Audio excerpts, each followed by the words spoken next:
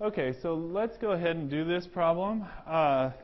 It says, and this is in fact the way I want you guys to present to me your problems. So you can just go ahead and photocopy it or PDF it and send it to me in email, and we'll just do it. But so Adam sent me this problem that says, complete the following table by providing the symbol or formula that is used to represent a sample of the element under normal conditions. So that means like 25 degrees Celsius, atmospheric pressure, okay, and temperature. Okay, so or atmospheric pressure and temperature.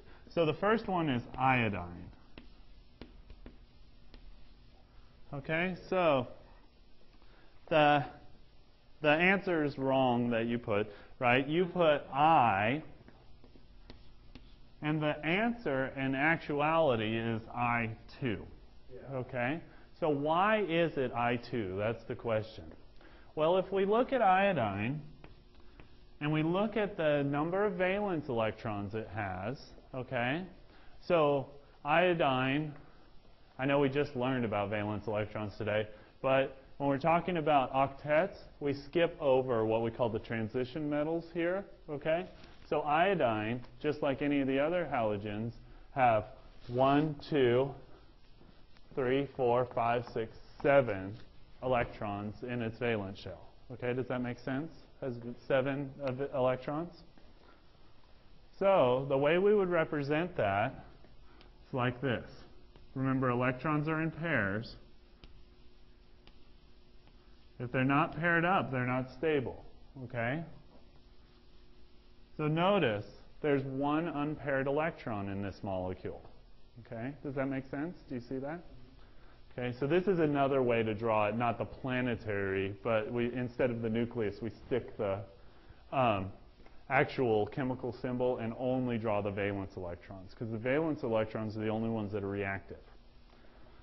Okay, so that's iodine. So does it have a complete valence shell? No. So it needs to complete its valence shell to be stable. So right now it's super reactive.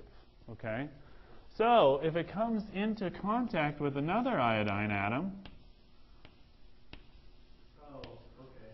okay, don't worry about it. We got to finish talking about it, okay?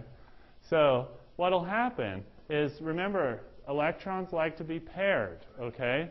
So what'll happen, and these are called curved arrows, we'll talk about this in a little bit, is, so you want to do a fishhook arrow. So notice it looks like a little fish hook, right? Why does it only have half a head? Because it's showing only the motion of one electron, okay? So an arrow that's like this, that's the motion of one electron, okay? So that, and like that, right?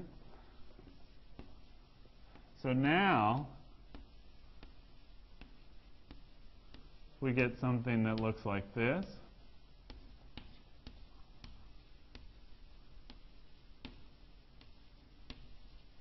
Like that. Notice the unpaired electron from this iodine and the unpaired electron from this iodine are now paired in between the two iodine atoms. Do you see that? Okay. That pairing of electrons we will simplify now, and we write it as what we call a covalent bond.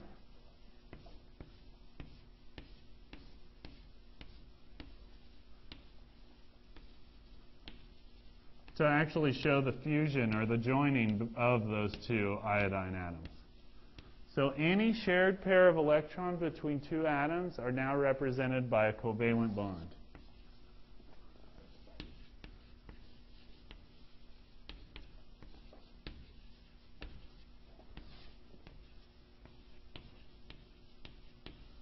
Shared pair of electrons. Does that make sense? So the next one is neon. Neon has what? If we look at neon, talk about its octet for me. Neon is Ne. So has a full octet. So if it's a noble gas, right? So does it like to react with other things? No, it won't react with anything. So it won't be a molecule. It'll stay as an atom. Okay? Yeah, that's it. That's it. Yeah, it's happy, right? Because why? Because let's draw these things over here. These are called Lewis structures when we put the symbol and then the valence electrons around them. Let's draw the Lewis structure of neon. Yeah, it's a full set, and they're all what? More importantly, they're all paired. Yeah, they're all paired, okay? So they're happy. The next one is hydrogen. And let's see about that one. Let's just do this. What should hydrogen be? Hydrogen is by itself one. So it's going to be H2. Should be H2, right? Why? Because we've got one electron there, one electron there. Yep, they like to be paired. So I'm going to skip that intermediate step and just draw like that. So it's going to be H2. Right? Yeah, that was my and then all the rest are the same thing, you know? Same thing. So just keep going over those. The other things, one other thing I would like to tell you is that there's a staircase here. This periodic table doesn't really show it, but you can see it in your periodic table. There's a staircase that goes like that. Okay? Anything to the right of that staircase is a non-metal. Anything to the left is a metal. Anything that's a metal will always be by itself, okay? Except hydrogen.